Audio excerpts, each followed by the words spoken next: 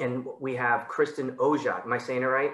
Yes, hard J, you got it. Good. And so Kristin is a nurse practitioner in the Atlanta area who started a practice called Stat Wellness, and they do a lot of functional medicine. And this is something that I think is massive. I'm always, listen, there's traditional medicine, and then there's off beaten path medicine, there's naturopathic medicine. And I've been a huge fan of functional medicine in our world for many, many years now. I look at certain conditions like erectile dysfunction as the prime example of a urologic patient that needs functional medicine. In other words, a guy comes in, he's having some ED, but he's also overweight. He's also snoring. He's eating terribly. His gut is a mess. And I can do so much with my testosterone and Viagra. Kristin they're gonna make it all better for the rest of the body. And so when I started working with Kristin many, many months ago, I felt that, you know, there's a talk in functional medicine in our oncology patients would be fantastic. And so she put this little talk together. I'm gonna run the slides. We're gonna make sure that everybody's working here, okay? Everybody's working good, we're working nicely. And so I'm gonna have Kristin introduce herself and go from there.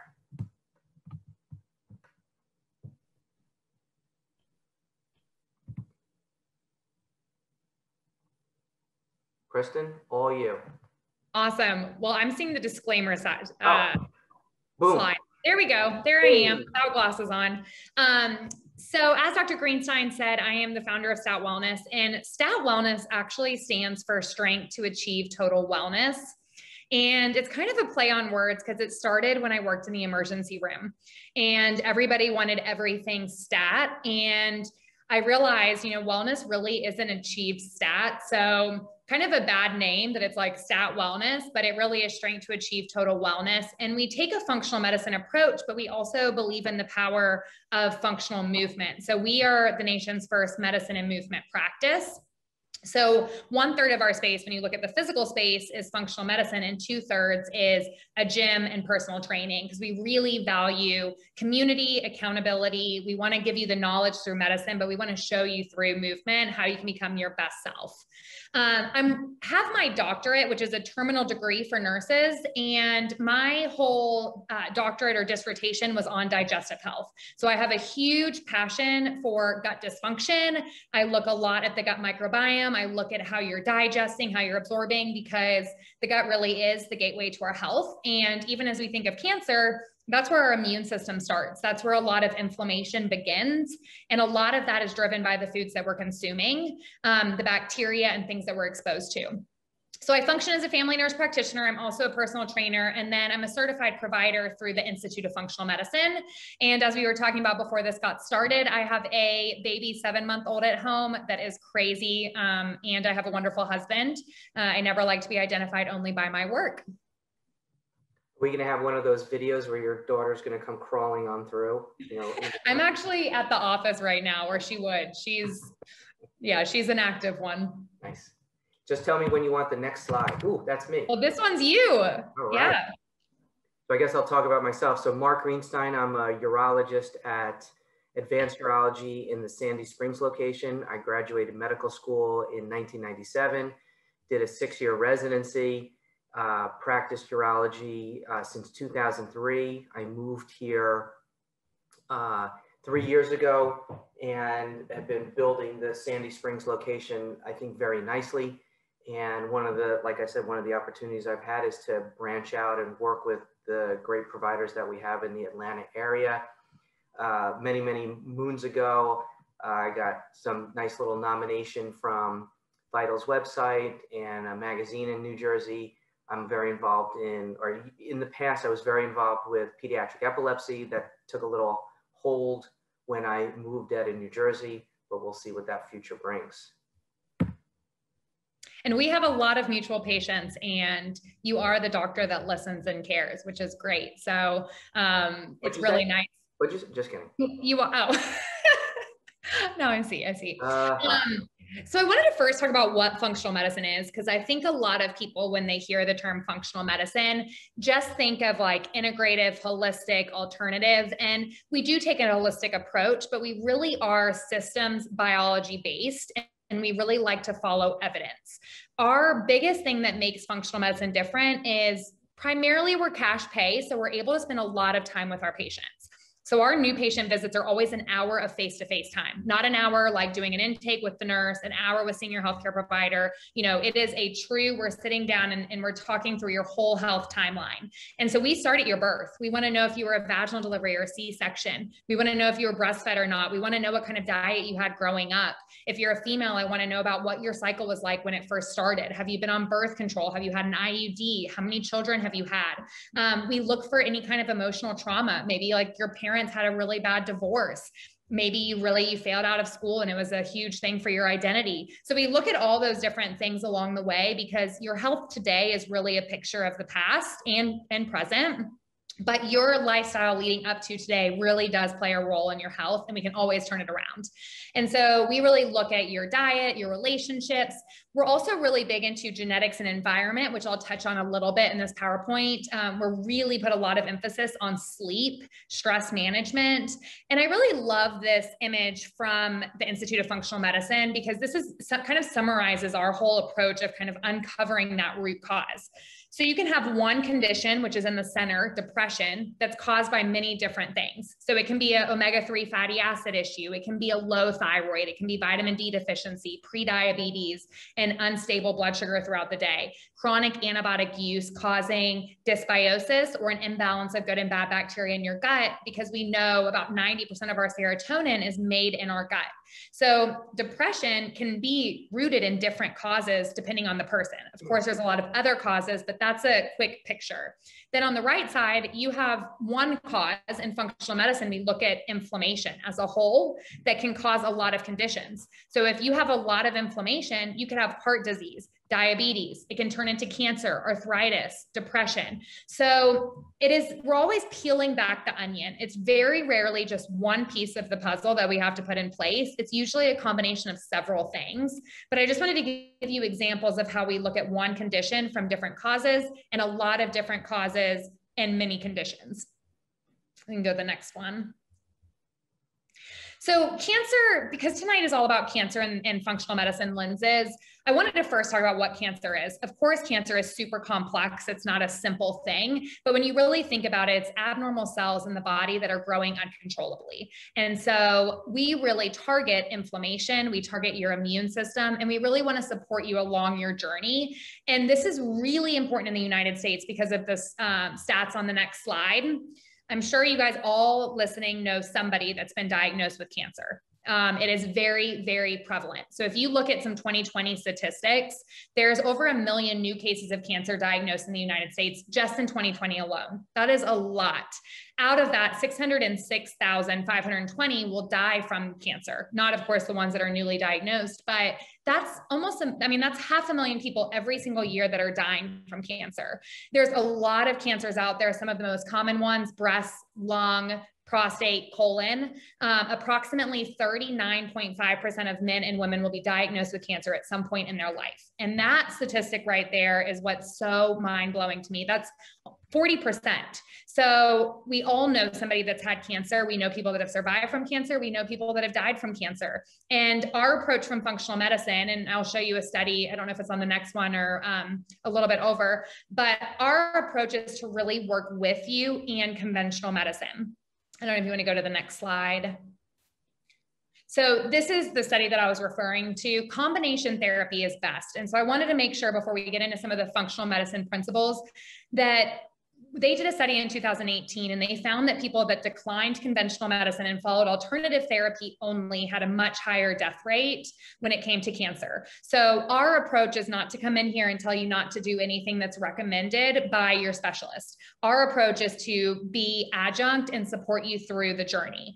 And it is, again, never too late to make lifestyle changes, because it will make a difference. And there's lots of studies I referenced throughout this PowerPoint of you make a change with your diet, and the slowed progression of the tumor or getting into remission. So again, it's not the only thing to do, but if we can slow the progression while you're doing treatment, or if we can at least support you in the side effects associated with treatment, that's what we're here to do. So I basically talked about this, so we can go to the next one. So here's some different things. When we meet with a patient that's been recently diagnosed with cancer, or maybe you're being very proactive because you're like, wow, 40% of people are going to develop cancer at some point in their life, or you have a strong family history of cancer. We get a lot of people that come in and they're like, every female in my family has had breast cancer, and I want to like be very proactive and I want to be on top of it. And so we do a lot of prevention, and we do a lot of working with patients that have been diagnosed with cancer. But some of the big things that we're looking at is nutritional support. We're looking at reducing inflammation. When you look at inflammation, you cannot be inflamed without activating your immune system. So inflammation and immune activation kind of follow the same cascade on a physical standpoint within our body. So if we have a ton of inflammation, we're going to have immune dysfunction. We're going to have abnormal cells in our body. And so we really work on reducing the inflammation and making your immune system smarter. And again, we improve side effects. We prioritize lifestyle, stress management, and then we work on the prevention side. So we're going to break down those different areas. So I always want to be the empowering force, and I want to talk about the things that we can control. I don't spend a lot of time talking about all the things we can't control, because there's a lot in functional medicine that we are empowered over. We have the ability to choose what we put in and out of our mouth. We have the ability to choose exercise or not. We have the ability to say, I'm going to stop smoking, or I'm going to keep smoking, and I'm going to be constantly addicted to the cigarette. It is a choice. We have the ability to change our perspective. If you guys probably know people that experience very similar stress, one person, their perspective of stress, they don't process it well. The other person, you're like, they never seem stressed out, but you know that they have stress, because we all have stress. So it's really a subjective thing of how we're processing and our perspective. And that is the thing that negatively impacts your physical health, because stress mentally, yes, it can cause depression and anxiety, but it's the physical effects of stress. And in order for you to have the physical effects of stress, your mind has to perceive it as stressful. Hopefully that makes sense. Body composition is something we do look a lot at, and not for vanity reasons. We do not care about the number on the scale, but what we do care about is how much visceral fat do you have, which is the deep fat that's around your organs. How much body fat percent do you have? We know body fat drives up insulin and it drives up inflammation. So do we want you to have low body fat? No, especially as a female, you need that body fat to make hormones. And this is not, trying to lead to eating disorders and things like that. It's our goal is disease prevention, cancer management. And we know that we got to keep a healthy body composition to decrease our risk of cancer from developing and to also improve the outcomes. Sleep, we can choose whether we're going to stay up and be what Washington Post has called, I think, the sleep procrastinator. Those are people that go their whole day and they're working, and it's the first time they have for themselves. And so they want to do all their fun stuff at night. And so they keep delaying their bedtime, and they're getting, 5 hours of sleep, which we know based on studies is going to really negatively impact your overall health. Sun exposure. I know that's probably a random thing to include in here, but skin cancer is so prevalent in the United States, and we have the opportunity to put sunscreen on and protect our skin. And then the environment, to an extent, we have control over. And when I'm referring to the environment, I'm referring to what we're putting in on our body and what we're breathing in our environment. So we have, depending on the person and what all they have access to from financial abilities, but we have the ability to choose, okay, I'm going to use something a little bit more simple than this lotion that has 500 ingredients and all these chemicals that I can't pronounce that I put on my body twice a day. Your skin's the largest organ, so it absorbs those things in. And we work with our patients within budgets. We're not talking about spending hundreds of dollars on these products, but simplifying it. Maybe looking at the environmental working group and looking at the skin database and plugging in like, okay, I wear deodorant every day. How can you find a deodorant that's a little bit healthier? Because you're putting it right where your lymph nodes are, and your lymph nodes, you're absorbing all of that in and it's getting into circulation. Those small swaps that you make, not necessarily having to spend more money, but just being aware, can make a huge difference. Thinking about our tap water. You can go to Environmental Working Group, you can go to their water database, and you can type in your zip code and you can look at what's in your tap water.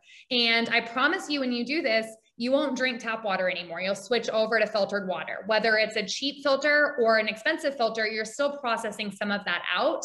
And it's really mind-blowing how many known carcinogens are in our water, how many people throw their medications down the toilet that gets into our water system, and we ingest it, and we're 60% water. So you can go to the next one. So I love this quote, genes load the gun, environment and nutrients pull the trigger. Depending on the resource or the study that you look at, anywhere from 10 to 25% is our genetics. The other 90 to 75% is what we can control. And there are several studies that have done longitudinal studies over time, and they've looked at people like twins in different environments and how does it impact our health. So when people come into me and they say, oh, well, I'm just going to develop high blood pressure, it's genetic. We all have high blood pressure in my family. I said, yeah, 10 to 25% of that is probably true, but the other 75 to 90%, I do think you can control, and we're going to work together and reverse your risk of developing high blood pressure, or talk about other ways we can manage your high blood pressure. So genes are not a crutch to say why you got something. It is important to know about your genetics and know your family history, because it does predispose you to things, but it is not the only thing. And then we look a lot into research at epigenetics and nutrigenomics. And all that means is, how does your environment play a role on genetic expression? And my favorite is this whole science of nutrigenomics, which is really fairly new, like early 2000s. That we started getting a lot more into methylation. And that term methylation is basically, and some of you that have taken chemistry or any of those classes may remember learning about the methylation cycle forever and ever ago. And then we just never talked about it again. Like, I had never heard of it at all through my bachelor's, my master's, or my doctorate did we ever cover methylation. But I started learning more about it when we started to learn more about autism and ADD and ADHD and bipolar and cancers and all these different things. And I got so excited about it, because this is not like genetics related to Down syndrome, where you are born and we cannot alter those genes. Nutrigenomics, we can alter them by dietary changes, by taking the right form of vitamins. So a very common one in conventional medicine that you guys may have heard of is called MTHFR. And that gene takes folic acid, which is synthetic, and converts it over to methyl tetrahydrofolate that your body can use. So a lot of people have never been tested for MTHFR, and we know they have a higher risk of heart disease, miscarriages, and cancers. And so if we can look and know, okay, you have MTHFR, what is your homocysteine? What is your folate level? Let's make sure you're getting good sources of folate, but maybe we need to supplement a methylfolate and get your homocysteine down. That's going to help your body process, break down things. And the cool thing is, when you think simply of nutrigenomics, we're looking at turning on and off genes. Can we change the expression of genes? And that's what the whole area is. And it's very exciting and empowering to know we can make changes. So nutrients, obviously the list of nutrients that are important in the cancer patient goes on and on and on. There's so many, but I wanted to narrow it down to my 4 favorites, and that is zinc, vitamin C, vitamin D, and omega-3s. And I kind of break each of these down from food sources where you can get these, and also different ways of getting them. So we can go to zinc, which it should be the first one up. So a lot of people think about zinc when they get a cold. They go to get the Zinkies, lozenges, or they start taking zinc. But the interesting thing is, our body doesn't store zinc the same way it does some of the fat-soluble vitamins. So we can quickly become deficient if we're not getting zinc from food. It is a mineral in the body, but it has a lot of antioxidant properties. And antioxidant is something that we hear a lot, which is really important in the cancer world, because what antioxidants do is they help to get rid of oxidative stress. And what oxidative stress does is it really makes our cells age quicker than they should. So it starts to make our DNA and RNA become fragmented. It starts to damage our cells. It can start having this abnormal cell turnover. So we do not want oxidative stress in the body. And we have a test that actually measures that in our patients to see how much oxidative stress do they have and how are their antioxidants. Do you have enough glutathione, vitamin A, vitamin E, vitamin C, zinc, all these different things. But it really influences our immune system. It really plays a role with cell proliferation and turnover, which is really important. Our DNA and RNA synthesis and repair. So when you think about the mechanism of how zinc works, it's really important in the cancer space, in the prevention and in the management. And we really recommend checking zinc levels. You don't want to just guess that your levels look good. And the kind of cool thing is zinc and copper need to be in balance. And so we'll often see if somebody's copper level gets too high, it will suppress their zinc. So we like to look at both copper and zinc to make sure that those minerals are in balance, because that's going to support your immune system. We really like to focus a lot on getting things from food. So things like chicken and eggs and seafood, beans, peas, lentils, nuts and seeds, oysters, all of those things are rich in zinc. Zinc also, just for the male patients out there, is really important for testosterone production. So we have a lot of men with suboptimal testosterone levels, and we check their zinc and it's really deficient. So if you optimize the zinc, we see improvements naturally in testosterone, which is great, especially for a cancer patient that can't do testosterone therapy. Vitamin C, this is one of our favorites here at Stat Wellness when it comes to the cancer patient. It is very controversial when you look at high dose vitamin C. There are some really good studies that are very promising with high dose vitamin C. And then there's some that say that, you know, they looked at patients with cancer and they looked at placebo and they really didn't see improvements. There are so many studies that I could reference and send to you, but the reference article I cited on here is basically just like a summary that talks about some of the evidence that's out there, so you can see some of the different studies. But high dose vitamin C is something that's been used in Japan and China for a really long time with cancer therapy. And so they have more studies. The cool thing is that this is not a conversation that's ended. Conventional medicine is still trying to understand, is high dose vitamin C beneficial or not? A Mayo clinic came out and they did a study and they said it's not beneficial, but they were doing oral vitamin C at 10 grams, where a lot of the studies that were done on high dose vitamin C, they were administered IV and they were at doses of up to 100 grams, which is 100,000 milligrams, which is not comparable at all to 10,000 milligrams orally based on absorption. So when you look at the studies, you really want to try to break down like what form of vitamin C were they doing and how were they using it. This is something that we use in conjunction with conventional medicine, and we work with the oncologist. Most oncologists that we've worked with are very okay with their patients getting high dose vitamin C, but we always like to run it by them. There is a test that you have to do first that's a G6PD to make sure that you're not deficient, because if you are and you get high dose vitamin C, your red blood cells, it's rare, but they can bust open. So obviously you wouldn't be able to do it. So we check that before administering it. It can drop your blood sugar as well, which is also an added benefit. So you'll see in this reference article, if you go and read it, they talk about this is, and as we get into nutrition, so important. Our cancer cells pull up glucose even more than our regular cells. So when our blood sugar is elevated, when our insulin is high, you are feeding those cancer cells. And so high dose vitamin C also lowers your blood sugar, which is very helpful because we want to starve those cancer cells from glucose and sugar. So very important. Of course, there's natural sources of vitamin C. When we're talking about these powerful antioxidant properties, we're really referring more to the high dose vitamin C and the cancer kind of treatment in conjunction with conventional medicine. But you can always eat these natural oranges, grapefruits, tomatoes, strawberries, red bell pepper, lemons, limes, of course, are also vitamin C. But you know, I found it interesting that still over 7% of Americans have critically low vitamin C, causing scurvy. And if you go back to, and I don't remember if it was the 1700s or 1800s, but that is like what killed the most Navy and military was scurvy. They were dying of vitamin C deficiencies, and they found lemon and oranges for solving it. And the Navy SEALs on the boats weren't dying, which is fascinating that a nutrient like vitamin C can be so important.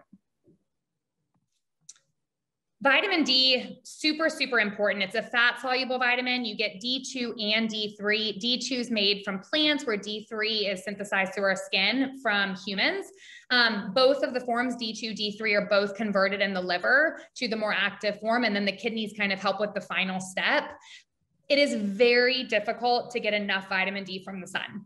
And this is something that we do not just guess, we test levels, and we are very particular about where we like vitamin D. The conventional reference range is 30 to 100.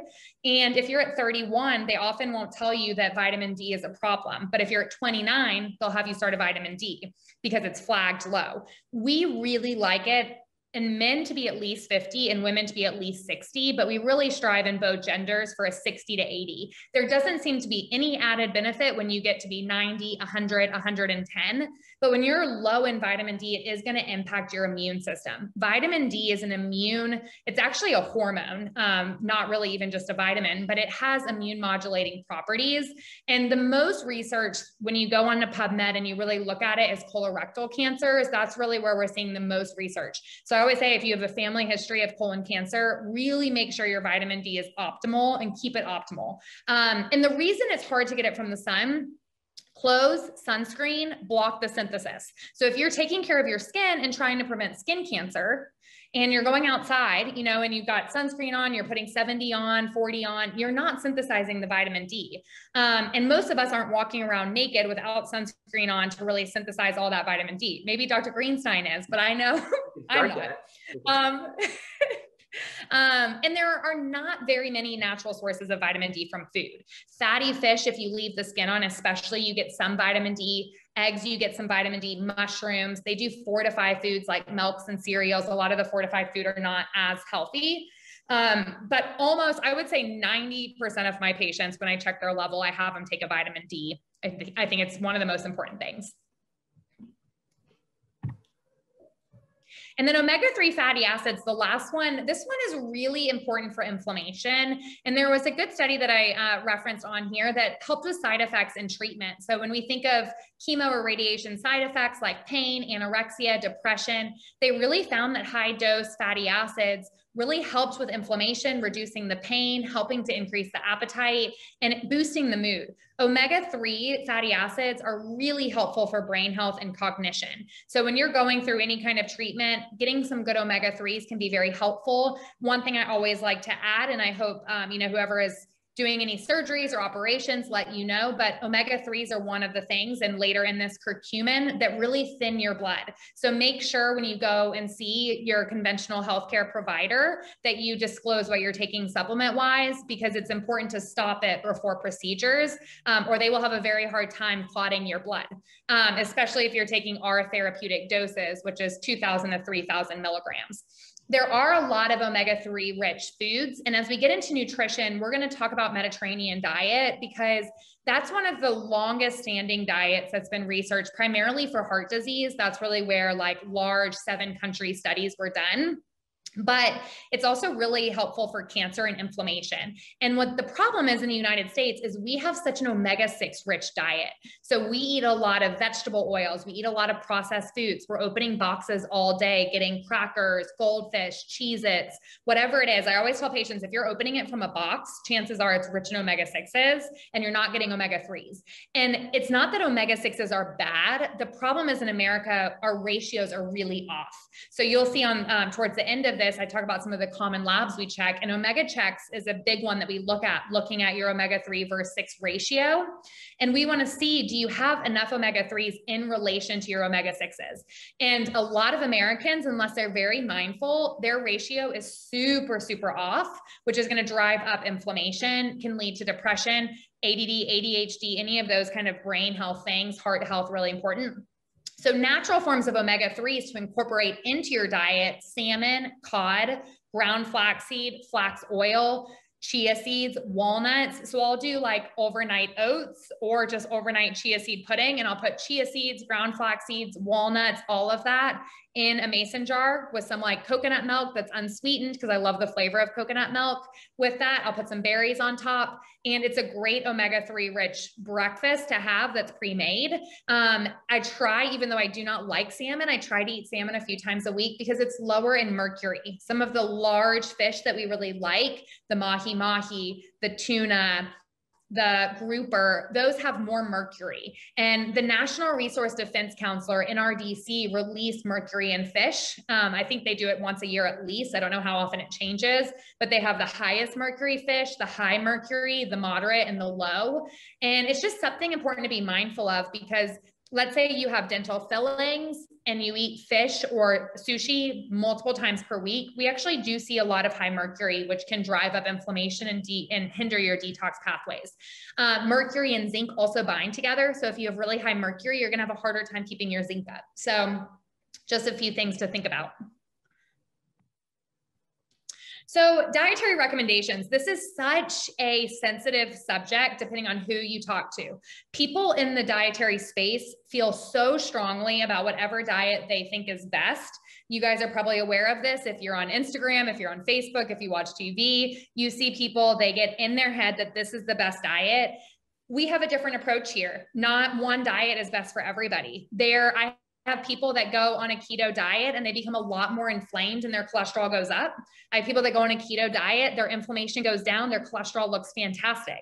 So we cannot say that, Todd, you need to be on a keto diet. That is for sure the best option for you. It's the only diet that you can be on. It just doesn't work that way. We're all different. Our gut microbiomes are different. Our genetics are different. The way we process carbs, protein, and fat are different. But as it relates to cancer, the three that I think have the most promising results is a keto diet, a vegan diet, and a Mediterranean diet.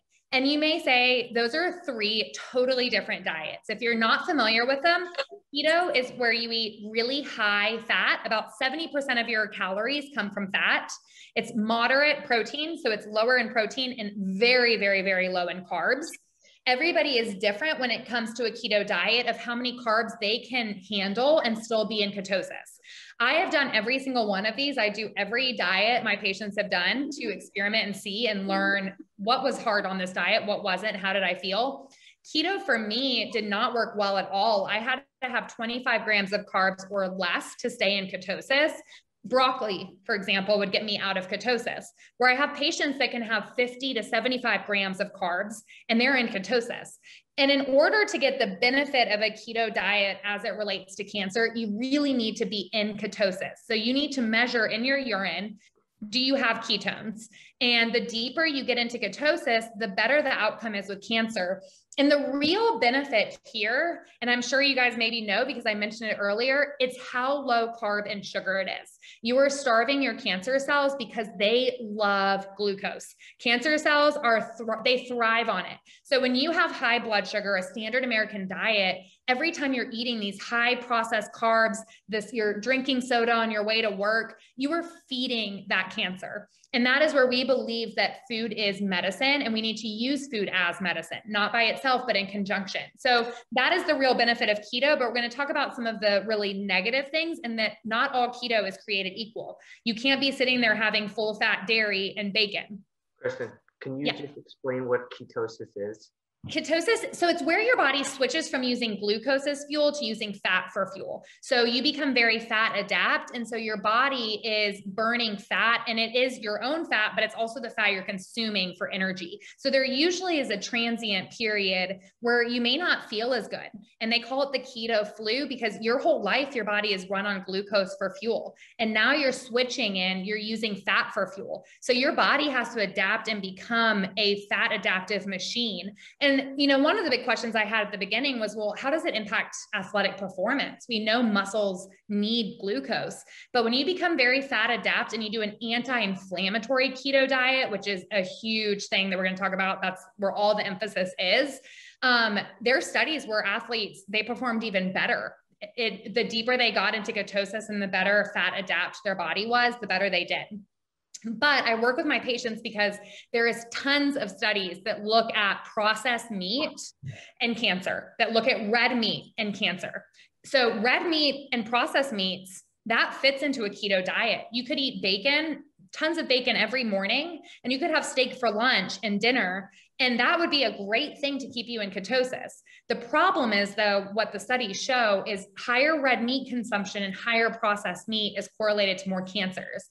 But those are not the only forms of fats. So how can we add more avocado, add more olives, add more olive oil, even doing some ghee butter, you know, something that is, they process it a little differently, or grass-fed butter. The reason we put emphasis on grass-fed is because of that omega-3 and 6 ratio. So when you have grain-fed chicken, when you have grain-fed steak, all of those things that are more grain and corn fed, their omega-6s in the meat is higher. When you have a more grass-fed animal source, the omega-3s are higher. And that's one of the reasons that we have a preference over it, because we already have an issue where we have too much omega-6s. So really, really important to understand. The vegan diet has been really studied for cancer as well. And it's the exact opposite as a keto diet if you think about what you're eating. And when we talk about keto, again, it's anti-inflammatory. We are not talking about Atkins diet, which is what the bacon, the red meat, the heavy whipping cream, all of that can drive up inflammation. The vegan diet is where you cut out all animal products, including eggs, dairy, butter, everything. Some even vegans won't have honey because it's from bees. So it is like no animal products at all. I think one of the benefits there is you put so much emphasis on whole foods. You're not consuming processed foods, and you get a lot of fiber. And the reason that fiber is so important, and that's what's lacking on the keto diet, is fiber is a prebiotic, and prebiotics feed the good bacteria in our gut. So when we don't have fiber, we have really big gut changes. And why is that important with our cancer patients? Because that's where our immune system stems. So if you're not having daily bowel movements, you're not detoxing well. So you have to have daily bowel movements. If you're constipated, that's a problem. If you're having diarrhea, that's also a problem because you're having probably malabsorption. So we want, if you know the Bristol stool chart, we want a nice type 4, but very important to have a healthy gut. So our keto patients, we'll even talk to them about making sure they're getting fiber from either low carb veggies or adding a fiber supplement, things like acacia fiber or psyllium husk or something like that, to make sure they're having enough fiber and having daily bowel movements. And then Mediterranean diet kind of, and we're going to talk about some of the common themes here, but lots of veggies, good in omega-3 rich fatty acids, lots of fish, lots of anti-inflammatory foods. And again, inflammation, a big driver of cancer. So these diets each have their own benefit, and they've all have studies. So I can find research that says, yes, do it, and research that says, no, do it, for almost every single one of these, but we have to figure out what works best for you. Let's say you don't like to eat meat at all. Obviously, I'm not going to tell you that Mediterranean or keto is the way to go. I want you to load up on all this meat. You may not like it at all. Vegan may be the best option for you. And we also don't have to put ourselves in a box. You can kind of go in between. You can be a flexitarian. You can primarily eat vegan and have a little bit of salmon. If you want some protein on Friday night and you're having good salmon for omega-3s, nobody should be judging you. I think that's also another thing. People think that they have to follow this vegan diet 100%, and it's really about balance. Except for keto, if you're following keto, you really need to be in ketosis, or you could actually do more harm because of how much fat you're consuming. So the next slide talks about some of the common things that I talk with my patients about. And again, you know, these are just some general guidelines, but every single one of those, avoid processed carbohydrates and high sugar food. Like that, number one, most important thing. If there is one takeaway you have, my recommendation from this is be aware of how much sugar you're putting in your body. You can eat super healthy. You can eat everything from Whole Foods. You can buy everything organic, and you can still have a high sugar diet. And I challenge you to look at the things in your fridge and see how many grams of sugar are in each thing. I have people that every day for lunch, they have a salad. They're putting the best stuff on there. Then they're putting a salad dressing on it with organic cane sugar. 1 tablespoon has 6 grams of sugar. They put 2 tablespoons on. They had 12 grams of sugar in their salad alone, but they thought that was no sugar meal, right? We really try, when we think of added sugar that you can read on a food label, especially with cancer, I want it less than 20, if not even less than 10. I want no added sugar. And I'm not referring to the sugar that's in a blueberry. I'm not referring to the sugar that's in a carrot. I have people come in and tell me all the time that they've stopped eating carrots and sweet potato because they're afraid it's going to make them overweight. But yet you listen to the rest of the food they're eating, it is not the carrot or the sweet potato that's leading to the obesity epidemic. It really is not. It's the sodas, the refined carbs. It's the not realizing when you go out to eat that you ate a whole basket of chips and salsa. You know, it's those things that we do on a regular basis that we don't realize. But carbohydrates that are processed and high sugar foods, track them, try to keep them under 20 grams. If you have active cancer, even less, under 10 grams. Very, very, very low. We do not want that sugar. Healthy fats, really, you look at Mediterranean, you look at vegan, and you look at keto, fats are not bad. They all encourage the healthy fats. And of course, it depends which diet you're looking at. Is it avocado, olive oil, salmon, cod? But fats are good. Fat is actually the only macronutrient that doesn't eventually get broken down into sugar. So protein, when you have excess protein over time, your body breaks that down to carbs and to sugar. So that's why even on a keto, you have to have moderate protein. You can't do 50-50 fat and protein, or you're not going to be in ketosis, because protein can get broken down into carbs and sugar. So fat is actually good. We need to utilize those healthy fats. Red meat and processed meat. I do not think that you need to cut out red meat by any means. I do think you should really reduce processed meats. Processed meats and charred meat, which we're going to, talk about down at number 6, but those have been shown, there's lots of studies that it increases your risk of cancer. So when it comes to red meat, we really recommend hormone-free, antibiotic-free, organic grass-fed if you're able to do that. I know that's a privilege to be able to do, but if you're able to, it makes a difference, because whatever the animal eats is in their tissue and you eat that. So if it's full of antibiotics and hormones and omega-6s, it's not going to be as nutritional as something that is free of those things. Green tea, I always suggest with my patients, if you drink coffee every morning and you got diagnosed with cancer, a quick, easy swap is switching it to green tea. Green tea is really rich in antioxidants, and you look at some of the countries with the lowest cancer outcomes, Japan and China, they drink so much green tea. And we're going to talk at the end at a product I use called capsule tea, where 1 capsule is equal to 16 cups of decaffeinated green tea. And those antioxidant benefits really have some cancer suppressing properties. Foods that help with detox, we want you detoxing well. Cruciferous veggies, cilantro, parsley, dandelion greens, tea, dandelion tea, chlorophyll, those things that help support detox, because that just helps your body process. We breathe in toxins. We have toxins all the time. The overcooking and the charring food we talked about.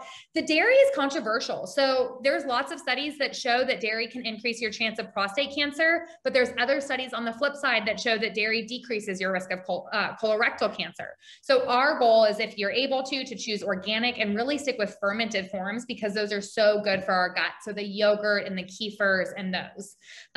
Increase your intake of vegetables. No matter which one you look at, vegetables are good. We want lots of different color with different antioxidants and different nutrients, phytonutrients. Those phytonutrients from plants are huge. And the ground flaxseed is great. There's actually a study that I'll show you about flaxseed and prostate cancer. So upping your ground flaxseed is something that you can easily do that has evidence. And I always say, what is the side effect of making some of these dietary changes? Besides maybe you want the sweets, you want the candy, once you understand your why for doing it, you're much more able to be consistent, and you're using food as medicine. And again, insulin has been shown to stimulate cell growth and turnover over and over and over again. So there's one thing that you can do: monitor your CRP, your SED rate, inflammation, monitor your insulin. We want to keep inflammation low and insulin low. And that is like the best, easiest thing to do. And insulin is probably $3 through lab quarter run. So here's just a couple that I wanted to highlight. So consuming just 50 grams of processed meat, which is about 4 slices of bacon, or 1 hot dog, raise the risk of colorectal cancer by 18%. So, that's pretty, if you have a whole family history of colon cancer, 18%, and then you add in your genetics of that 10 to 25%, you're getting up there. So these things make a big difference when you cut out some of the processed foods. The next one, a study found that men with prostate cancer that took 30 grams of ground flaxseed daily had slower cancer growth than the control group in just 30 days. So, you know, this is about 4 tablespoons of ground flaxseed, but that is something you can easily do. You can add ground flaxseed into yogurt. You can add it into smoothies. You can add it into salad dressings. The reason ground flaxseed is so important is if you eat whole flax seeds, your body actually can't absorb all the benefit from them. So you've got to make sure you do ground or milled flaxseed. Is flaxseed considered a prebiotic? Yes, it is. Look at that. Yep, it's a great prebiotic. So really good too if you have any gut issues. Sugar. So this one's huge, you guys. You're like, Kristin, you're a broken record. I feel like I have to say it like 30 times through the cancer and functional medicine because it's the biggest thing. But this is even outside of cancer. There is a huge correlation between sugar and our immune system. So 75 grams of sugar, which I know that sounds like a lot when I'm telling you to avoid 20, to have 20 grams or less. But the standard American gets 75 grams or more of sugar and they don't even realize it. When you consume that, it negatively affects the immune system for up to 5 hours. So they looked at people with sugar and they looked at CBCs and they saw shifts, negative shifts in their immune system based on white blood cells, immature white blood cells, after they had high sugar meals. So sugar impacts our immune system, which is obviously really important for cancer, but even for the flu, for COVID, for any of those things, we want a strong, healthy immune system. Sleep. So kind of changing gears and getting into sleep. Sleep is super important when it comes to cancer. And we can talk about that on the next slide. If you guys are somebody that snores a lot, it's really important to get that evaluated. Some people think, oh, well, I just snore. You could have sleep apnea. You could be sleeping for 8 hours, but your quality of sleep is horrible. And, you know, the research really shows less than 6 hours is really bad, but too much sleep may also be a problem, more than 9 hours. So especially the more than 9 hours they found with estrogen dominant breast cancers. And I think that's probably more related to movement and estrogen metabolism and things like that. But we really aim for 7 to 8 hours, but it really does matter. People think, oh, well, sleep, I don't really feel the impact. I feel great on 5 hours of sleep. We know sleep impacts our brain health, our immune system, hormone balance, regenerating our cells, our recovery. So getting into that deep sleep is where even our connective tissue, our joints, our muscles are recovering from the day. So if you are not sleeping well, you're not going to heal from chemotherapy, from radiation as well. If you're not sleeping well, your hormones are going to get off and you're not going to be able to control your appetite. There is so many studies of sleep deprivation and ghrelin and leptin issues. When I first opened Stat Wellness, I experienced this firsthand. I got up the first year and a half we were open at 3:30 every single day to be here at Stat. I know it's horrible. I did try to go to bed early, but I still was sleep deprived. I was getting less than 6 hours of sleep and I was like, my body's doing well. I was checking all my levels every, 8 to 12 weeks because of where I work, and my levels were all staying fine. And the only thing that I felt was the ghrelin and leptin. I was hungry 24/7. I was never full, never satisfied. And it's because of ghrelin and leptin. So ghrelin is the growl hormone that tells you you're hungry, and leptin is the hormone that tells you you're full. So when you're sleep deprived, ghrelin is high and leptin is low. So you're hungry all the time. And that is not only sleep, that's also stress. So if you are super stressed out and you come home and you're just binge eating, your body doesn't need all those calories. That hunger is lying to you. So you've got to address the root issue and get your ghrelin and leptin back in balance. Why is that important as we talk about cancer? Because insulin, inflammation, feeding the cancer cells glucose, but also that body composition component. So very, very important. There's a lot more information. Sleep Foundation has tons of studies on cancer and sleep, which is great.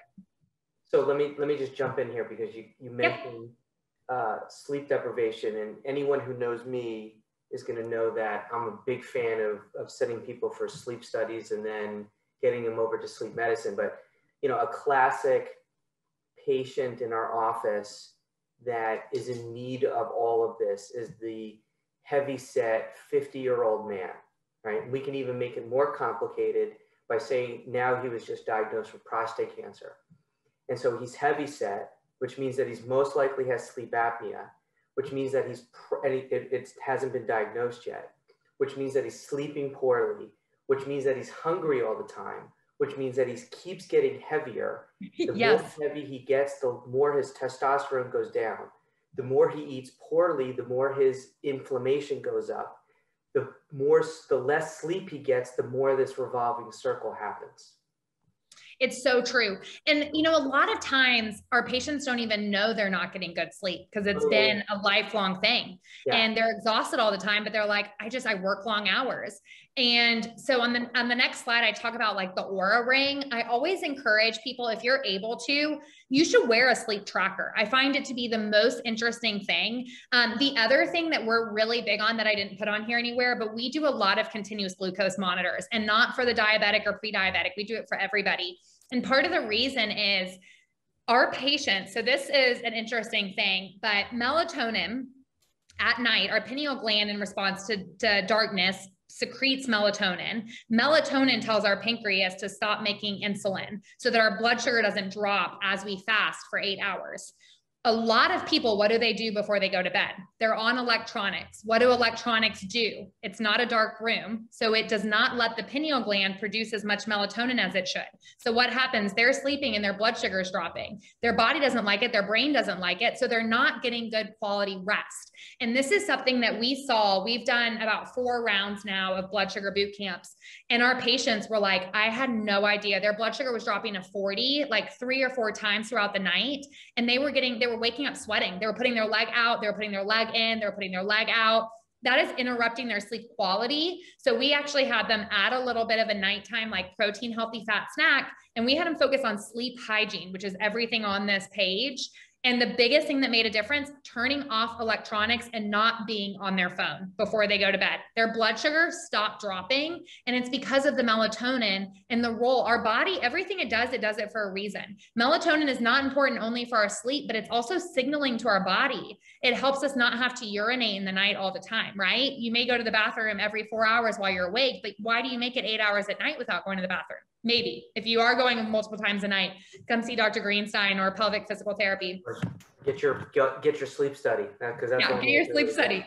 All of that, so important. So we really aim for 7 to 8 hours. We don't want you even close to the 6, and we don't want you over 9, even though I know people are like, I feel great on 10. Evidence says differently. We want you to track your sleep and know what percentage of deep sleep you're getting. That's actually the one I care about the most.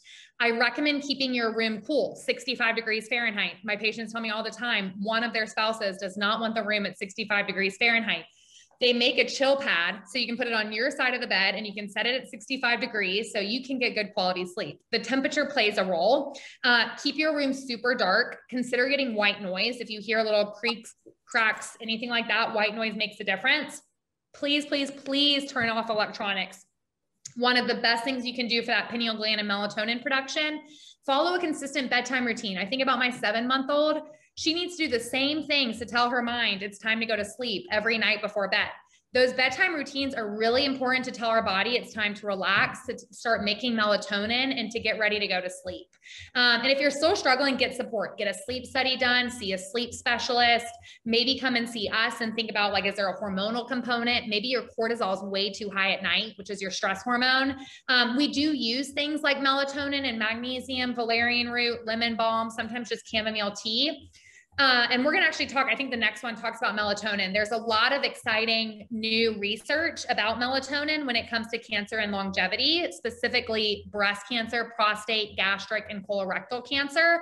I don't know if it's people doing research, but breast cancer and colorectal cancer have so much evidence on them. Like if you're on PubMed, it seems to be where like there's so much evidence. Your mind, you probably see all the prostate cancer with your line of work, but it's interesting.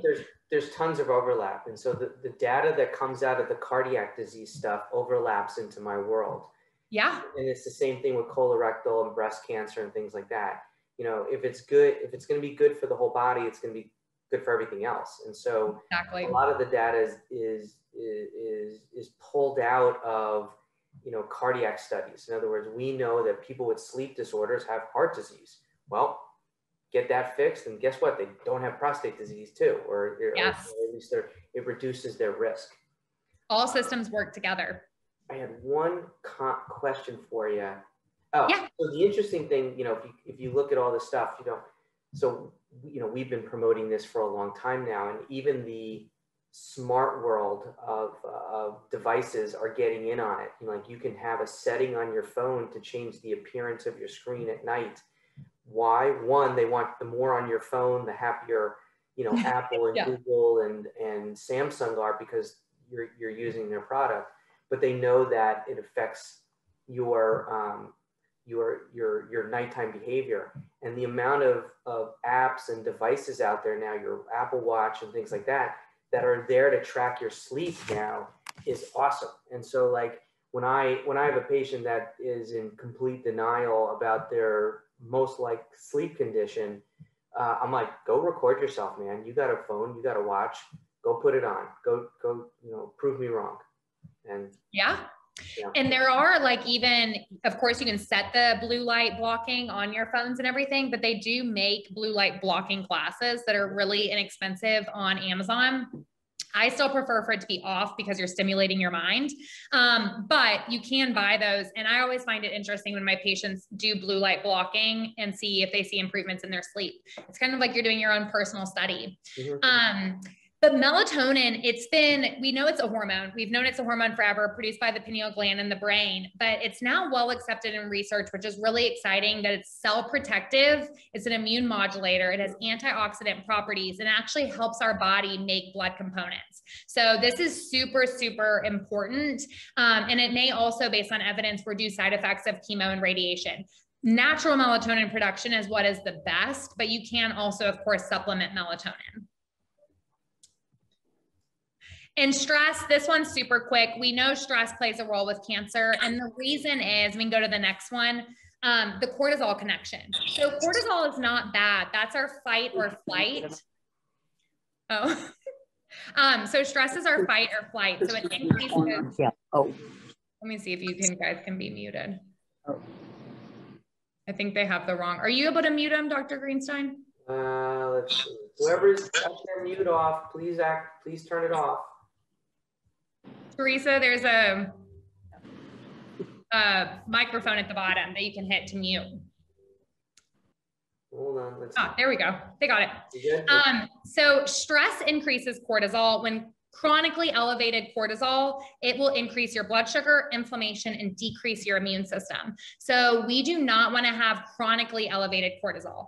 Cortisol is not bad though. That is what gets you out of bed, ready to take on the day. It motivates you. It helps you feel deadlines. The natural circadian rhythm with cortisol is that it's highest in the morning and gradually goes down as the day goes on. So that cortisol connection is huge. Ways to manage stress. So there's lots of ways. I just want to hit these quickly because I know we're out of time. But meditation, using apps like Meditation Studio app, Breathe, Headspace, Calm, any of those are fantastic for helping to guide you through meditations. Even deep breathing. So one of the things I tell my patient, when you get stopped at a red light, instead of being frustrated that you're stopped at a red light, use that as a reminder to take slow, deep breaths. That's going to lower your cortisol on your way home and to work. There's a lot of different breathing techniques. There's 4-7-8, there's 4-4, and all that is inhaling, holding your breath, and exhaling, which is really important. That's slow breathing. Epsom salt baths, rich in magnesium, very relaxing. You can even get them with lavender. Reading positive books, having a distraction, writing in a gratitude journal, prayer, all of those things are great ways to manage stress. Because remember, like we talked about at the beginning, stress is a perception, which is really important. Is that it? Next one. Wait, hold on. Oh, there we go. Exercise. So exercise. I think this is our last one before, and are you okay with time, Dr. Greenstein? We're fine. This is, okay. We can go on for forever. I just have to, it's my daughter's last day of school, so we're celebrating with ice cream later. So. Oh, good. Well, there's not too much left, but I wanted to make sure to respect your time. So exercise and cancer, really, really important. There's been a lot of studies that have looked at the correlation. We know exercise is really good for our heart health, for inflammation, but it's really important for suppressing the cancer cells in our body. And they looked at a study that looked at voluntary exercise, and they found that more than 60% reduction in tumor across all of the mouse models. So we know that when we exercise, we are able to decrease the size of our tumor cells, which is really exciting. Again, this is used in conjunction with other things, not by itself. And then the next slide talks about the impact on exercise from a quality of life standpoint. And I know a lot of times when our cancer patients are going through chemotherapy and radiation, they don't feel their strongest. They feel weak. They feel like they can't exercise the way they used to. And the important thing is studies were done, and this one looked at even moderate or low intensity exercise. So walking, even just going for a slow walk, was shown to prevent fatigue and increase quality of life during cancer treatment. So don't underestimate the power of small movements, but we know it's really important for the prevention of cancer, for keeping that healthy body composition we've talked about multiple times in this PowerPoint, reducing inflammation and improving mood. I always, whenever I think of exercise and mood, I always think of Legally Blonde. You probably have not seen it, have you? I have a 10-year-old daughter, about 10. Okay. If not 15. Okay. Yeah. So it was, from ever ago, and they just talk about, well, exercise releases endorphins. Endorphins make you happy. Happy people don't kill their husbands. Yeah. And it's just true. The more you move your body, the more you exercise, the better your quality of life is and your mood. And when we think even beyond the physical effects, if your mood is better, you make healthier nutrition choices. If you've moved your body, you sleep better. And all of these things that we've talked about, exercise is the best anti-depression, anti-stress something you can do, and there's no side effects to it as long as you're exercising safely and not hurting your joints. But it's very, very, very important. And so it can't be undermined, the importance of moving our body. And don't forget to deactivate your thianoglycolate after a perm. Oh yeah. You remember, yes, or you'll get caught. Yeah, I got the daughter. It's all good. Oh yeah. Oh yeah, well, you'll have to tell her. It's one of my favorite. Every time I think of exercise and mood, I go back to that line. So tips to move more. I think that, everybody knows that they need to do these things. Like when you talk to anybody and you're like, is exercise good? Nobody says like, no, exercise is horrible. But why are we not doing it? Why are only 20% of Americans getting the recommended daily movement? It's kind of mind blowing, but I think the reason is behavior change is the hardest. And so here's just some super quick tips. My suggestion to all my patients on Sunday, look at your week ahead of you. Put workouts in like you would any other work meeting. When are you going to get time for you to do your workouts? And you have to think of those as something on your calendar, like you are meeting with your boss. You would not all of a sudden last minute cancel a meeting with your boss. You stay accountable to that. I think it's really important to plan for success. I also really recommend doing it first thing in the morning if your schedule allows, because things always come up, right? If you try to work out at 5:30 or 6 p.m., things always come up. Lay out your clothes the night before. I think that's so important to be prepared. Have your clothes ready, know what you're putting on, put your alarm or your phone on the other side of the room if that's how you wake up. So you're already getting out of bed.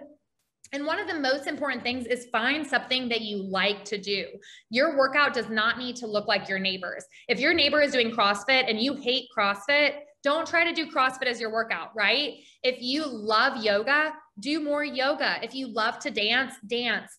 Any movement is good. We need to be moving our bodies. And I really focus on upping the NEAT factor. So there's been a lot more studies that have come out, and they're really starting to call sitting the new smoking. So they were looking at people, and this is a really sad reality, that woke up every morning to hit the gym. They worked out for 45 minutes every morning and did what they were supposed to do. And they sat the other 23 hours of the day.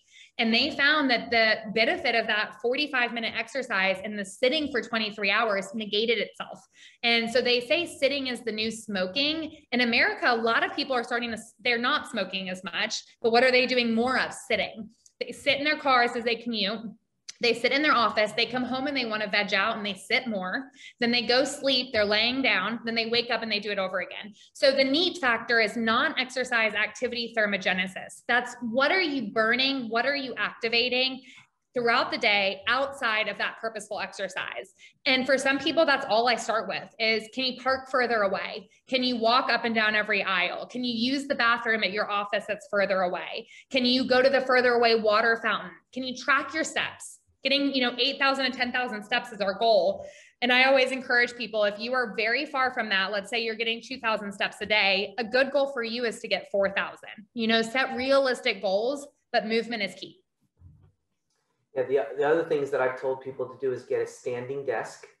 Yes. And if they want to really invest, to get a treadmill that goes underneath their desk and they just walk literally at like 0.1, 0.2, and they're basically taking a stroll as they're sitting at their desk.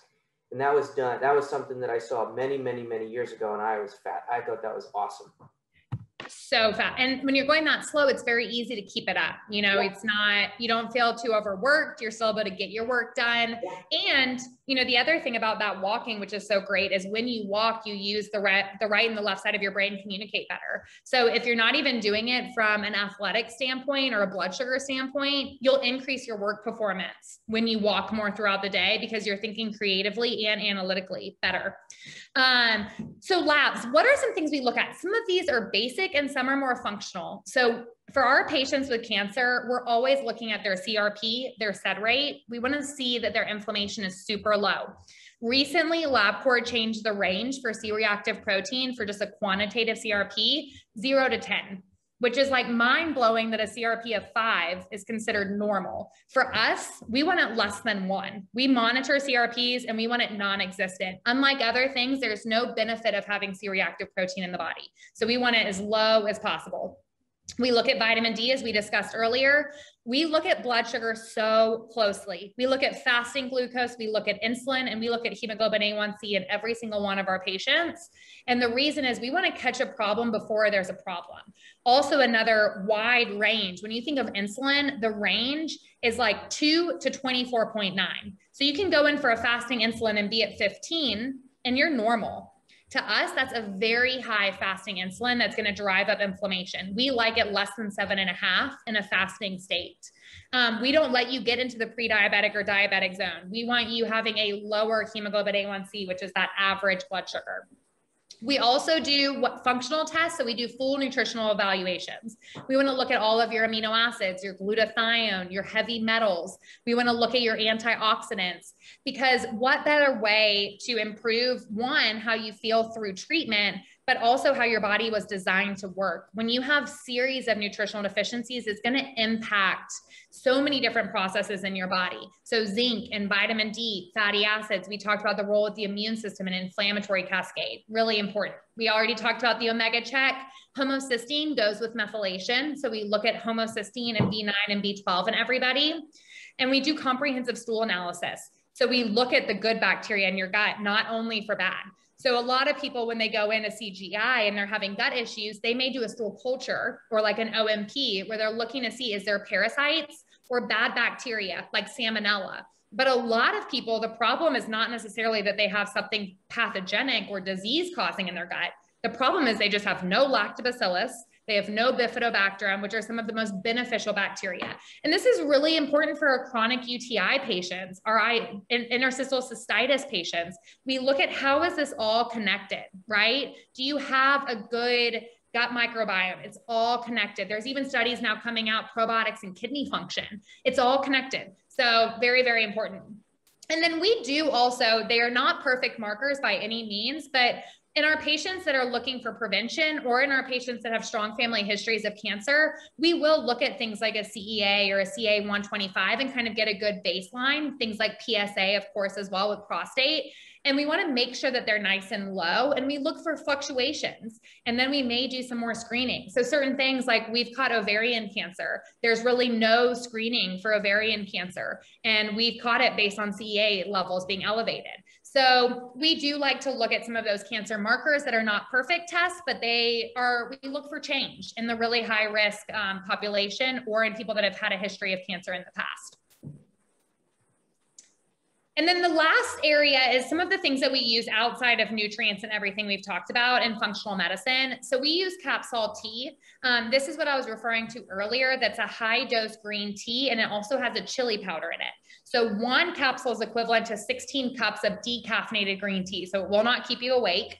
But they've done some studies. They looked at oncoblots, which look at where cancer originated in the body, and they saw suppressions based on the ENOX2, which is a molecule that has cancer activity in the body. So they have some PubMed articles out based on Capsol tea, but it's really those antioxidant properties that are so beneficial. The crazy thing about Capsol tea, though, is you have to take 1 capsule every 4 hours, and you have to take an immediate release and a sustained release before you go to bed to make it 8 hours until you start your every 4 hours with Capsol tea.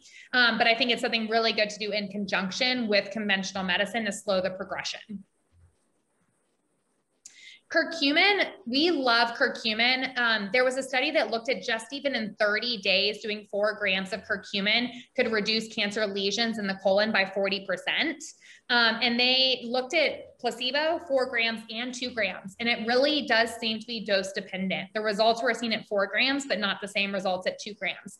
But curcumin is very anti-inflammatory. Again, just like we talked about with omega-3s, curcumin thins the blood, but this is something that we recommend supplementing with a high quality curcumin. This is one of the supplements that commonly has heavy metals in it. So it's important to make sure you get it from a company that does third-party testing and verifies that there's no heavy metals. I've actually had a family from India that they always, when they go to India, bring back a ton of curcumin for their family. And they actually, their kids all had dangerous toxic levels of lead. And they were very determined to figure out where it was from because they didn't have an old house with lead paint. And so they sent their turmeric to a lab to get tested themselves. And it came back with like dangerously high lead levels. So just so you guys are aware, not all supplements are created equal and the FDA doesn't regulate them. So it's very important to know that they've been third-party tested, that they're high quality, and don't just take random things that you don't know anything about, and talk to your healthcare provider. And then low dose naltrexone. So I always joke that I feel the way about low dose naltrexone that a cardiologist feels about statins, that I think low dose naltrexone should be in our water system in the United States. Kristin, what's naltrexone? Just go over what that is. So low dose naltrexone is very different than naltrexone. And this is what's really fascinating. Naltrexone is used in conventional medicine a lot at doses of 50 to 100 milligrams. And naltrexone, really, they use it with people when they overdose on opioid, which is morphine, Dilaudid, or if they are going through addiction, withdrawals, they'll use naltrexone, 50 to 100 milligrams. Low dose naltrexone is never more than 4.5 milligrams. And often people are started on 0.5 or 1.5 milligrams. And low dose naltrexone binds to our own opioid receptor sites, and it really reduces inflammation and calms down the immune system. So at 3 a.m. is really when our endorphins and our opioid receptors are the highest. So we wake up typically with the most inflammation. And so we use low dose naltrexone for autoimmune disease. That's a huge thing we see improvements with: Hashimoto's, Crohn's, ulcerative colitis, rheumatoid arthritis. And we actually have more rheumatologists in the Atlanta area that are supporting LDN, which is making me so excited. Unfortunately, there's some research, but there's not a ton of research because low dose naltrexone is not available as a regular prescription at Walgreens, CVS, Publix. They only have naltrexone at the much higher doses, and it is used for a totally different reason. And so you have to look at LDN when you're looking at the science. But because of its role on the immune system and inflammation, it has a lot of anti-cancer effects. And so there is a really great conversation on the next slide I just pulled. And this is a physician that uses low dose naltrexone on all of their patients. This was not a good randomized controlled trial. This is like really more conversational, but it's a physician that works with a lot of cancer patients. And so he kind of informally looked at 450 patients with cancer. 270 of them had significant benefits. 86 of them had signs of decreased tumor size by at least 75%, and 125 patients were on their path towards remission with low dose naltrexone.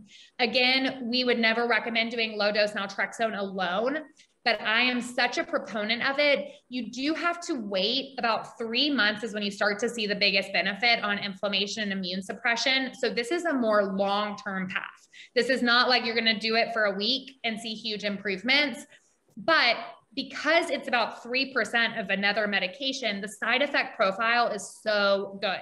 The only thing is you don't want to take it if you ever have surgery and are put on opioids because they bind to each other. So they basically are not as effective, either one of them. So you want to come off it about a week before your procedure, and you want to wait until you've been off of the opioids for about a week, and then you start it back up. But other than that, the only side effects we really see is vivid dreams, which is actually very common with low dose naltrexone. And that's why we always start with either 0.5 or 1.5 and then double it after a week. And then we usually don't see any. So it's very, very well tolerated. And there's people in the wellness space that just use it to keep inflammation as low as possible, even that don't have autoimmune disease or cancer, but really, really good for autoimmune and cancer. Where are you getting it from? From a compounding pharmacy? So we use Pavilion compounding for ours. We use so much because I used to send it to Belmar Pharmacy in Colorado because here people were charging like $60 per month and Belmar did $50 for 3 months. So 90 days was $50. So I called Pavilion up, and I don't know if Pavilion wants me sharing this, but I was like, hey, I use so much low dose naltrexone. Will you honor the same rate that I get in Colorado? I'd like to keep it here. And they agreed. So like our patients get it for like $52 for 90 days. And I have my patients do it for 90 days and I monitor in blood work that we see improvement. And really at the 90 days, if I don't see any movement in their markers, I don't keep them on it. But I do see improvement in at least 75% of my patients. I have some younger patients with Crohn's disease that are not using any other therapy but LDN, and their Crohn's is completely controlled. They still have a gastroenterologist. They're getting colonoscopies and everything, but low dose naltrexone is all they needed. I have a lot of people with Hashimoto's that it's cut their thyroid antibodies in half in 3 months. You pair low dose naltrexone with a gluten-free diet and the Hashimoto's it's just amazing. So I see a lot of improvements. I do have some people, their CRPs don't move. And so I take them off it, but the majority of my patients, I see huge improvements. And then chemo leave. So this one, have you heard of Prolon, Dr. Greenstein? Okay, so Prolon is the first product that they came out with. It was a 5-day fasting mimicking diet, and they now are doing chemo leave. And the thing I really like about this, I usually am not a huge proponent of long fast, but they have, all they do is put their money back into research. It's the most research-backed like product that I know of. And so right now this is being used in 5 hospitals. And so they are using it to see if they did a 4-day fasting mimicking diet with the nutrients they need for the chemo, how were their side effects? And the results were really good. So it's a 4-day fasting mimicking diet that you do right before chemotherapy, and the side effects, the nausea, vomiting, all of those things were significantly better with chemo leave. What's a fasting mimicking diet? So fasting mimicking diet is where you're still eating food, but your body gets into a fasting state. So you're doing autophagy. So for people that have never heard the term autophagy, that's where your body is recycling some of the dead cells within your body. So really good for anti-aging. But when you're looking at reducing your inflammation before you go through something like chemotherapy, you're kind of cleaning out your system so it can handle the toxic load of chemotherapy better. It's really pretty fascinating. So fasting mimicking diet inside this box is food. So you eat food, but it's very low in calorie and it's all vegan. And this one's 4 days. Prolon is 5 days. Prolon was what they started as, and they started seeing people have improvements by doing Prolon before chemo. So then they've started the second line of their business, which is still like being currently studied. And I love that the company is very evidence-based. And so you should look at Prolon, their website too. We use it for people that are really inflamed, that have insulin resistance, metabolic syndrome, obesity. We'll measure visceral fat on the body composition and do the 5-day fasting mimicking diet. I love it. My mental clarity when I do it is so, so good. But it's not for anybody with a history of eating disorders at all, because you're dropping your calories significantly for the 4 or 5 days. But it's really pretty cool. So just another thing that's out there from a cancer standpoint that's looking at food as medicine. So someone can do this periodically just to kind of like cleanse themselves out as opposed to doing a cleanse. Yes. And you would want to be doing Prolon, which is Prolon. And Prolon is the one that you do. They recommend doing it quarterly for maintenance. If you have a therapeutic thing you're doing it for, 5 days on, 25 days off, 5 days on, 25 days off. You obviously can't stay on it permanently because you're in a fasting state. But the 5 days, it's really remarkable, the results. And I actually think it's pretty good. There's like soups in there. There's kale crackers. There's green olives. There's nut bars you have in the morning. So it's pretty good. Nice. All right. And then that was the end. So I was going to tell you guys to make sure to check out Stout Wellness and listen to the Little By podcast. I'm actually going to be having Dr. Greenstein on there. I'm so excited. But it's been so good to talk to you guys tonight. And I know that was a lot of information, and we went about an hour and 20 minutes. So we went a little over. Awesome. All right. I have a couple of questions here. Yeah, absolutely. questions and comments. So one of the analogies I've used in the past, and if anybody has any questions while we're just chatting here, there is a chat bar. You know, you can kind of type in your questions and stuff like that. We're going to ask that you not talk, but you can type in like, hey, what do you think of this? And hey, what do you think of that? But the analogy that I'll use for patients, especially my guy patients, is treating their body like a car. Majority of guys are going to come in, they love their car. Their car is clean, it's oiled, the tires are rotated, you know, the gas is perfect, you know, whatever you do for maintaining your car. But they're 50 pounds overweight, they're snoring, they got a Coca-Cola in hand and a Hershey bar in their back pocket. And so they have no interest in taking care of their body, but they're more than happy to take care of their car. And so that's something that I see. Just a couple of things. Do you have like 2 seconds to talk about the brain-gut barrier? Yeah, that's huge. So the brain-gut connection, they really call your gut the second brain. So if you guys have not heard of that, you should look it up, because we have more neurons lining our digestive tract than we even have in our brain. And so you've always heard the study, I have butterflies, or that gut feeling. And that is actually a neurological change that's happening within your gut. And that is a real thing. So the brain-gut connection is huge. So there's a lot of ways to describe this, but one of the biggest things, the serotonin that we talked about before, is huge when we think of the brain-gut connection. So depression, anxiety, those are two things we think of as up here issues. We're actually finding they're actually gut issues. So 90% of your serotonin made there. So that is huge. And then the other thing that we saw is IBS, irritable bowel syndrome. So we used to think it was a brain-gut connection. A lot of times when you got the IBS diagnosis, the treatment was SSRIs. They put people on antidepressants and they saw that their gut symptoms improved. And so for the longest time in science, we thought it was a brain-gut issue. Well, now science is flipping and it's saying, no, your gut is the second brain. This is actually a gut-brain issue. And the reason SSRIs are helping is because your gut is not making the serotonin appropriately.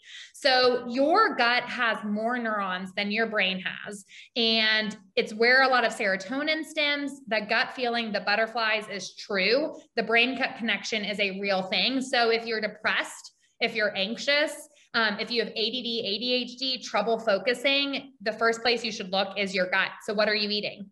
How is your gut microbiome? Are you getting fiber, prebiotics? Are you going to the bathroom every day? Is it a Bristol stool chart 4? You want to be a 4. So check it out. So really important. We should make t-shirts for how does your stool look? I know. Yeah, I talk to my patients about it all the time. Yeah, I know. All right, how do you measure visceral fat? So visceral means like what's around your intestines on the inside, as opposed to like pinching the back of your elbow or your tummy to measure adipose tissue. So how do you measure visceral fat? So we do the in-body, which has been studied next to DexaFit, which is a DEXA scan to look at visceral fat, and they were almost identical. But this one, you don't have to lay down for. The machine's not huge. There's no radiation, and it only takes about a minute to do. But it's basically electrical pulses where they're looking at the density of tissue. So it goes through your legs and through your hands, and it's sending these waves. And so they can see what is fat, like body fat percent, what is visceral fat, what is lean muscle mass, what is your lean muscle mass on each extremity. So we can look at the right side versus the left side. But this is very, very important to us because, as Dr. Greenstein mentioned, visceral fat you can never feel. And I hate the term, but you've probably have heard skinny fat. So there are people that look very in shape and they have a horrible diet and they get on our body composition scan. Their body fat percent is 19%. It's actually fantastic, like on the very low end for a female, but their visceral fat is at 14. And we want that less than 10. I even like it less than 5. That visceral fat is very, very important when we think of diabetes, stroke, heart disease, inflammation, everything. But it's not what you can feel. So anything around your abdomen you can feel, that's adipose tissue. That is not visceral fat. We see it a lot with non-alcoholic fatty liver disease too, of course. I was going to say, so is an example of visceral fat the beer belly? So You probably have visceral fat too, but the beer belly, are you saying because it's hard and you can't squeeze anything? No, just that, you know, we have these guys that come in that, their stomach they have skinny legs, skinny arms. Maybe they have diabetes, maybe they don't. They look like they're going to have that metabolic syndrome, which is high cholesterol, obesity, low testosterone, insulin resistance, things like that. And, you know, they got this gut that hangs over their belt buckle. Yes. And so is that it?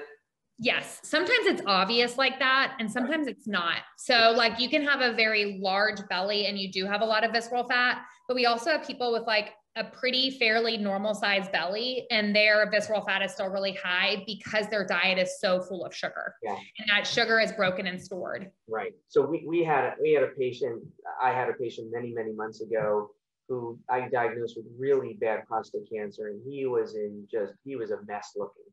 And he took his sweet time to come up with a plan on what to do. He was really nervous, and I was convinced he needed surgery because it was based on his disease. It was his best option for remission. And he had 4 months to lose weight. And I said, please make this go. Please make your tummy go away. Please eat this, eat that. Gave him my handouts, everything I could think of. Go call your primary care doctor, whatever you can do. Never did. My partner, who does all of our robotics, said that was one of the hardest surgeries he had to do because there was so much intra-abdominal fat that it was just it didn't have to be that way. And he's going to have a harder time recovering now. Right. So a comment on C-reactive protein. There's actually a study that came out many, many moons ago showing elevated C-reactive protein corresponds with prostate cancer survival.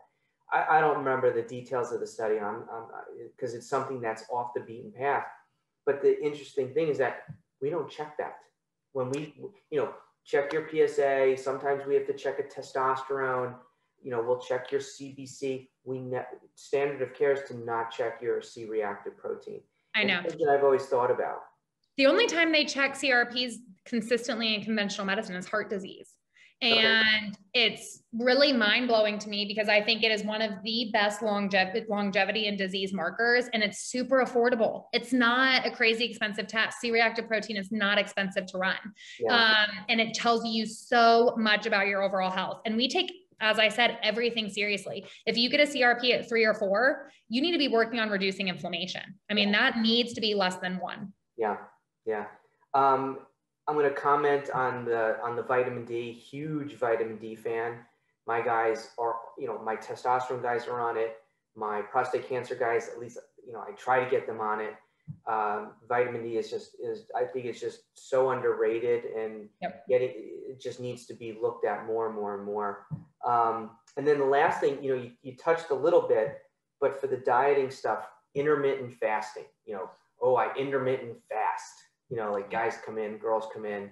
Well, you got 2 seconds on that one? I do. I'm actually really excited. I'm on a girl that's going through her DNP. I'm one of her advisory boards, and she's doing a study on intermittent fasting and the role of gender, which I'm super excited. When she finishes that study, I'll have to share it with you because intermittent fasting works for some, for sure. And I can find study to prove that intermittent fasting does work. I do think there's a very big difference between males and females. I think males, their body is more stress adapt. Like if you think all the way back to hunters and gatherers and going and, getting food and not eating for extended period of time. I have men that they'll do 16, 20-hour fasts. Their testosterone levels go up. Their insulin goes down. Their inflammation's down. They're getting leaner. They feel amazing. There is good studies to show that. I have some women that do the same thing because their husband is, and their cortisol is going through their roof. Their thyroid looks horrible. They're gaining weight. They're binge eating. So I do think gender plays a role. And I think the time of day plays a role. A lot of us tend to skip breakfast because it's easy. So we like to eat from like 12 to 8 o'clock. We eat for those 8-hour windows. But I really think the better approach is flipping the fast, and there's more people that are coming out. We should eat breakfast and we should stop eating earlier in the day. And the reason it gives us a good amount of time to fully digest our food. So when we're going to rest, we're actually getting good quality sleep and restorative sleep. When you are eating in this narrow window, let's say you go to bed at 10 o'clock and 8 p.m. is your heaviest meal of the day, you're still going to be digesting when you go to sleep. And that's going to impact your quality of sleep because your body's working to digest. So intermittent fasting, if you're a male and you have insulin resistance, if your insulin is high and you're a male, chances are if you start cutting back on the windows of what you're eating, your insulin is going to go down. If you're a female, I don't think that's always true, especially if you're a menstruating female. I think there's a lot of infradian rhythms, which we talk about with women. Women are not tiny men, is like what we like to say. Biology wise, we're very different. Men follow a circadian rhythm, women follow an infradian rhythm. So they follow what?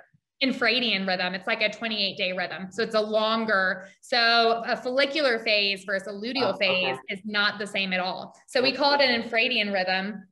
And that's where a lot of research, for the longest time, they didn't even look at women in research studies because of the difference in hormones and cycles and everything like that. Or like, heaven forbid, they get pregnant in the middle of a study, So a lot of studies were done on men. We're getting more women in studies, but it's important to realize even a female in different parts of the month, the way they break down carbohydrates, the way they manage stress, the way their cortisol looks, how many calories they burn is so different. So that was a very, very long answer, but there is some good research to support intermittent fasting, but I don't think it's kind of like keto. It's not you can't put yourself in a box and it's good for everyone. Yeah. Yeah. All right. Last question. Are you able to give me a percentage of the and this you can say, I'll talk about this offline. How many patients are compliant with your regimens? So honestly, we have really compliant patients. And the reason is because they're invested. So I think if I had a primary care practice that took insurance and I saw, 40 patients a day and they were just checking off that they came in for a physical, my compliance would be super low to match American statistics. But people are coming in paying cash pay to see us and they're invested in their health. So they are more compliant. I think the hardest thing is people don't realize the times they're not compliant, how often that happens. So like our patient that, is really, really struggling to lose weight and doing everything we're having them do, but they don't realize that because they bake once a week and they eat those, muffins and cupcakes 4 times a week, even though they're doing the other 80% that they should, all of that sugar builds up and adds. So, there's sneaky things, but people that come and see us, they really, I would say 75% compliant. It's utterly to me disgusting that I have to slam out X amount of patients per day, not give people the time, treat people after they've become sick, but cannot make a living seeing 30 people a day, preventing them from getting sick. Yeah. And the insurance companies have no interest in this, none. Well, and the biggest thing that I always tell people, like, we have really great sick care, like as a country, and like what you do, like I can't do what you do. Like, you're fantastic at what you do. And I will always refer out to urologists, cardiologists, seriously. But like, it's a sick care model. Like, I have somebody with a high PSA and they come and see you. I have somebody, and the problem is a lot of people now are becoming a lot more empowered on their health and understanding that our healthcare system is not working for prevention. It's like, if people have cancer, they want to be in the United States. If they need heart surgery, they want to be in the United States. But if you look at the American statistics, we're becoming more overweight. We're becoming more obese. We're having more chronic disease. 86% of all of our healthcare costs go to managing chronic disease. Yeah. And that healthcare costs is trillions of dollars per year. And that is managing chronic disease. And I wish that we changed the name. I think that like healthcare, if we're going to have healthcare in the United States, we need to start putting emphasis on health. Sick care. It is sick care. It really is. Yeah, I know. It blows my mind every time. And, when I'm in the office and I see certain things, I'm always thinking, all right, what can I do to keep this guy or girl out of my office in 10 years? And so like a classic example is the patient that got scared with an elevated PSA, whether they watch their health or not. You know, let's pretend that they're super healthy and they're trying their best to eat well, but they got genetically high cholesterol. And so they take a little bit of this, but they walk 2 miles a day. And then they come to me with a big anxiety attack because their PSA is 7. And we do our biopsy because that's what we have to do. And it's negative. And I put down this whole path of what can we do to keep you away from me? And I literally start the conversation like that. I'm like, I'm watching on pomegranates and flaxseed, and I want vitamin D. And I'm a big fan of a baby aspirin every day because of the whole idea of fighting the inflammation. Yes. And so, but I don't have those people in my office 10 years in advance, you know? And so, yeah. I know. Soapbox, but it's all I good. know. I'm going to conclude. This was awesome. 1 hour and 40 minutes. This was amazing. I could talk about this for hours because I think it's just, I'm fascinated with this. You know, I like urology. I like helping guys do their thing and women do their thing, and all the genitourinary health that I manage. But I think this is just utterly fascinating. And so I'm gonna tie things up here. This is, so I want to thank Kristin Oja for helping us out. She's at Stat Wellness down in Atlanta. Her website, easy, statwellness.com. And if anybody has questions, you know, they can always, you know, go to their website, link in with them. People know how to get me, you know, through my office and stuff like that. And I think we're going to have to find another subject. Like when we talked many weeks ago, Kristin, I think we should do an entire subject on akkermansia and the gut flora. Yes. Yes. I can share more about my research study too, because it's such an important area. So important. So I'm going to say good night to everybody. Thank you so much. Kristin, this was great. Say hi to everybody at your office. And, thank you so much. And have a great night, everybody. Have fun with your daughter. Oh yeah, we got to go celebrate the end of school. Yeah, tell her congratulations. Thank you. Thank you. Bye. Bye-bye.